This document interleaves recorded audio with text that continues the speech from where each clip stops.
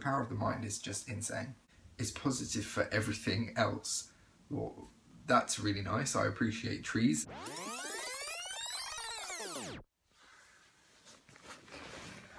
Good morning. It's 6:30. Woken up later than I want to. I just thought I'd share this with you. This is my projector, and it just fell, and it was going on my laptop, but luckily my head broke the fall. That's why I haven't gotten up for the last 10 minutes. So I've just been feeling sorry for myself. Anyway, I need to get up. It's dark outside, which really makes you want to get up, doesn't it? Let's see. Oh yeah. Completely pitch black. Let's go.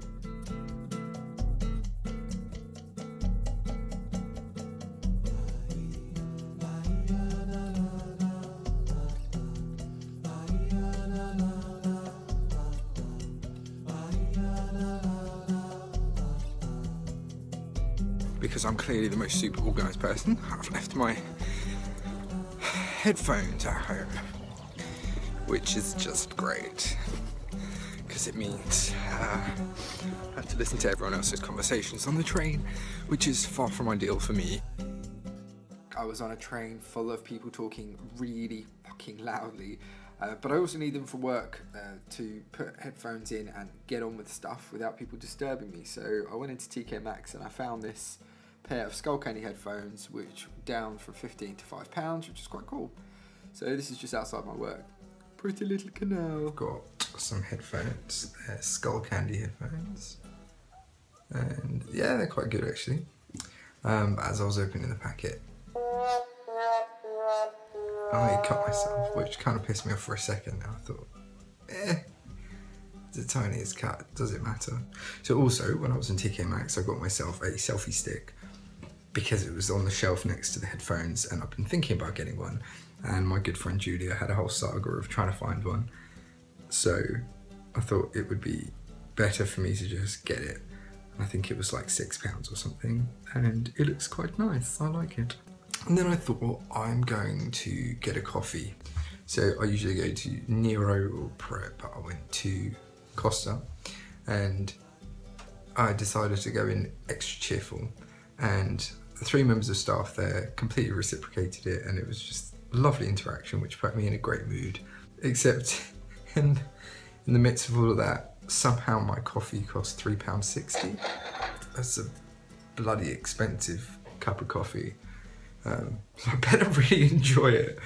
That's about it. So I'm gonna get on with my day of work, and I'll catch up with you afterwards.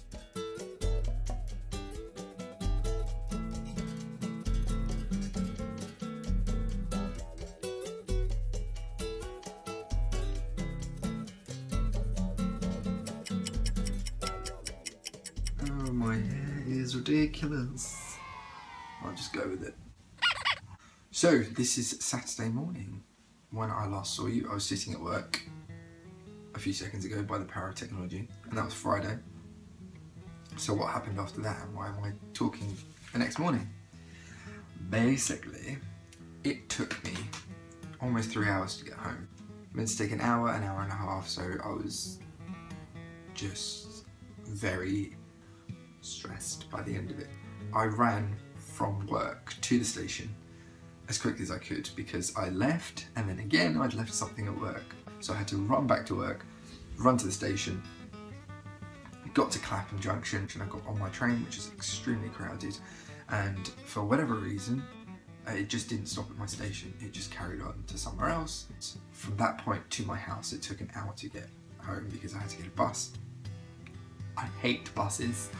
I don't know why, I've just got this thing against buses, I just don't like them. Anyway, by the time I got home, I had an absolutely pounding headache. As I say, almost 3 hours. When you think you're going to be home in less than an hour, and then it takes almost 3. I got home later than I usually do, and I left work earlier than I usually do. Then I walked through the door, and I was pissed off, I was just really angry. Now, throughout the whole day there'd been lots of bits and pieces of things that had sort of gone wrong. I can sort of see the funny side and see the light side. Eventually, you just get pissed off sometimes.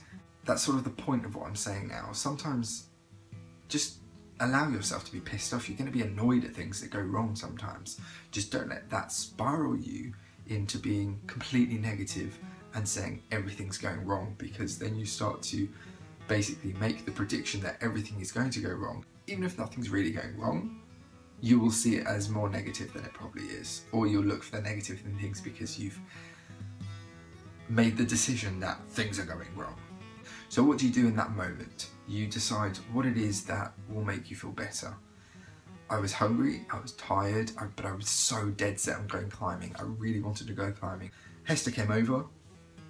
In the end, I needed to sit and eat something and be relaxed. As much as I wanted to go climbing, what I needed in that moment was just to sit and eat and relax. So it's important to recognise what you need to do to get yourself out of those situations. If you can do anything in that moment to make yourself feel better, do that, because you don't want to spiral into negativity, because that's just not nice for you or for anyone around you. So we had a nice chat, me and Hester, for about an hour, and then I decided I'm still going to go to the gym because I still wanted to do something active, even though I was tired, but I needed some endorphins because I think it would have made me feel better.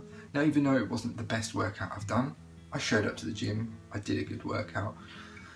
By the time I came home and had something to eat, I was so tired. I lay on my bed for a second and I just passed out in my gym clothes.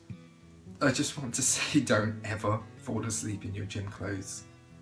And I had a horrible night's sleep because I kept waking up dehydrated. I just thought I need to get up and have a shower now because I just feel disgusting. Anyway, moral of my video is sometimes you will get pissed off. Sometimes little things add up and you're just going to have what feels like a shit day, or you just get into a bit of a funk in your day because of these stupid little things that go wrong.